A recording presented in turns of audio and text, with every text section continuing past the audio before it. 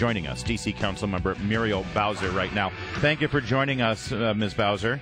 Hi, Brian and Larry. How are you? Good morning. We're okay, but we've been disturbed from the moment we heard about this story. And I've got to say at this point, I mean, with Fire Chief Ellerby, there have been staffing problems for the years that he's been here that continue to bubble up, and problems within the department, fleet issues with trucks broken down and not able, ambulances and fire trucks and paramedic trucks not able to respond because there hasn't been appropriate maintenance. And now we have this story.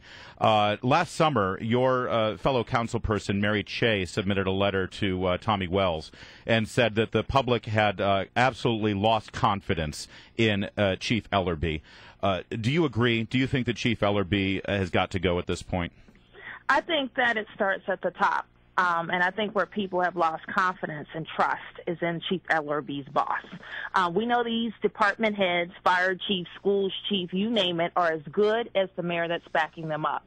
And what I see is a complete loss of faith in leadership. Okay, well, the mayor has supported him through all of this, and of course we know that you would like to replace the mayor. You're running for mayor, so let me ask you the question this way. If you were mayor right now, how would you handle the fire chief?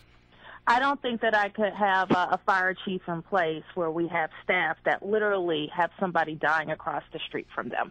And so I think that we're all right to question if we have the right leadership there. I will acknowledge that they started a swift investigation and the personnel are going to be held accountable. But how can you have in a department firefighters whose first responsibility is to save people's lives literally sitting across the street while somebody is dying? All right, so you're not the mayor yet, and you are a member of the council. What can you as a member of the council do to solve this problem? Because this is not the first time we've heard of problems at the fire department. This is not the first time that ambulances have been summoned and they did not come. I mean, don't the people who live and work in the District of Columbia have the right to know that when they dial 911, help is going to come their way?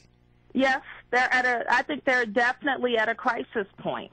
The first job of government is to keep our neighborhoods, our people, our businesses, our visitors. Well, what can you do? You're a member of the council. What can you do to solve this? We have to make sure that the personnel responsible are held accountable. And I do think that the time is right for this chief to be able to say that he's got a fix in place or he's got to go.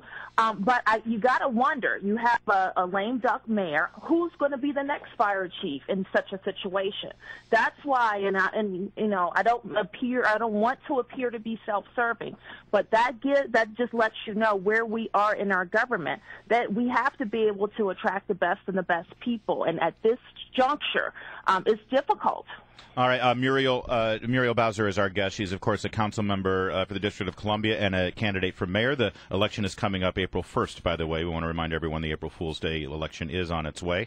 And you just said we need to hold the responsible parties responsible for this. One of those people is Lieutenant Colleen Davis. She is at the center of this. They have interviewed her. She has now submitted her resignation. She's a 28-year veteran, and she'd like to have her full pension. What should the city do about this? I don't know the details about what she's going to be entitled to, but in that we really have to let the internal investigation take its course. Should they hold on her resignation, though, until this investigation is complete? I think that the department needs to retain every recourse that it can so that it can know what happened and get all of the information from those involved. And so the report has, no matter what happens with this particular firefighter, we need to make sure that the processes are in place and everybody involved is in a position where they can talk freely and openly so it can never happen again. Well, it shouldn't take that long to get to the bottom of what happened. I wouldn't guess that it should. Yeah. I think that in several days we should know exactly what happened. Well, if you find out that she dropped the ball somehow, if that's what the evidence suggests, then what should happen? Well, she should be fired. Now, if she's already resigned, then that's not appropriate a recourse at that point. But a resignation action would suggest to me that the employee kind of knows what's coming down. Muriel Bowser, we're running up to April Fool's Day here, 2 months away, frankly, and the last poll shows that Mayor Gray still has a healthy lead.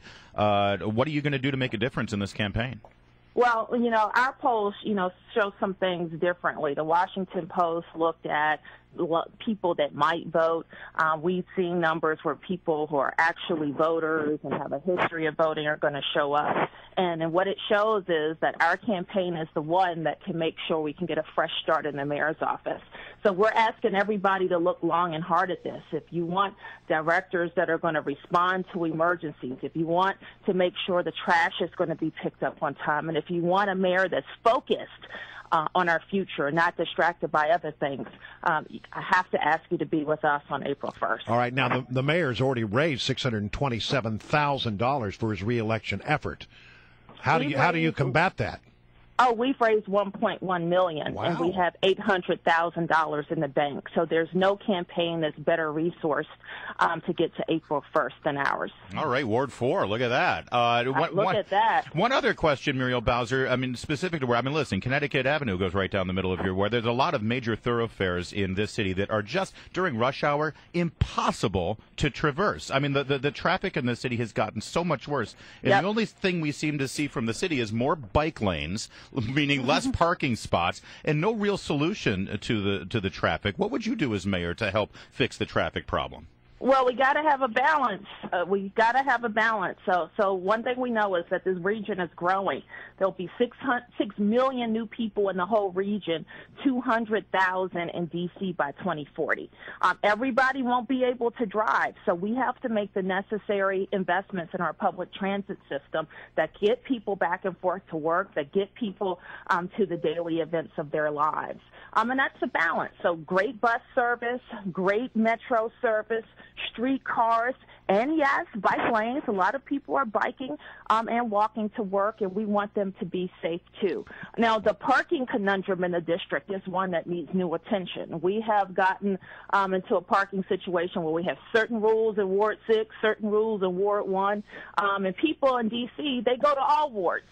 So we have to make more sense of our parking policy. Last question. The speed cameras, the red light cameras, the stop sign cameras, you firm, you again them? I'm for safety on our roads. In some cases, I think we may have gone overboard. You know, the police chief has recommended some of these new cameras. I will always support red light cameras. I will always support speed cameras in the cases where they're making our roads safer. What D.C. residents and visitors don't want are got me or get you cameras. Yeah, traps. They're kind of set up as a trap, and they're not really improving road safety. We need to get rid of those. All right, because we really don't want to trap our citizens, but we do want people to follow the rules. D.C. Councilmember Muriel Bowser, and well-funded candidate for the April Fool's Day election coming up for mayor. Thank you for joining us. All right, thanks, guys. Bye.